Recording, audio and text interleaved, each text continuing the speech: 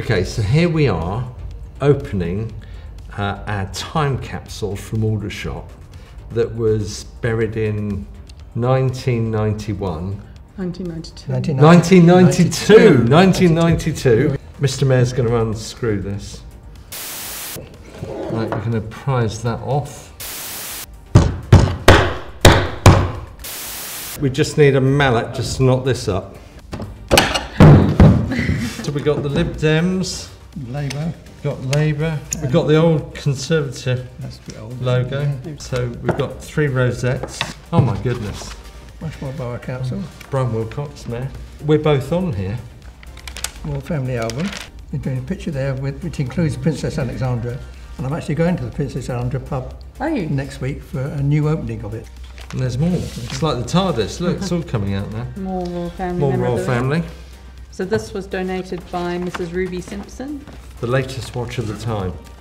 Casio. Royal Hampshire Regiment. Hampshire Regiment. Rushmoor Guide. I love this. The interesting thing is actually the traders in here. Yeah, who's still there? They're still here. Yeah. They're still here. Yeah.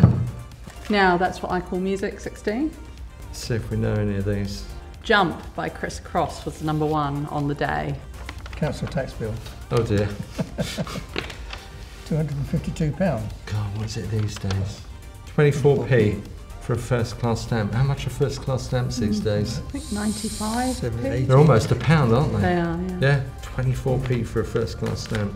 This is a bill from Asda. Inflation. God, right, a shopping bill. Baguette, 47.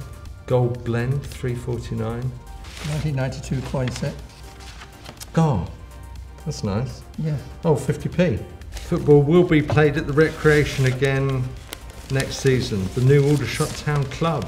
Then we've done the Aldershot and Farnborough Football Clubs programmes. Oh, it was a national newspaper report on Farnborough Town Football Club's 91-92 FA Cup run. It was donated by Councillor Morris Banner. Oh, here we go. Bubbly, Farnborough reap their rewards.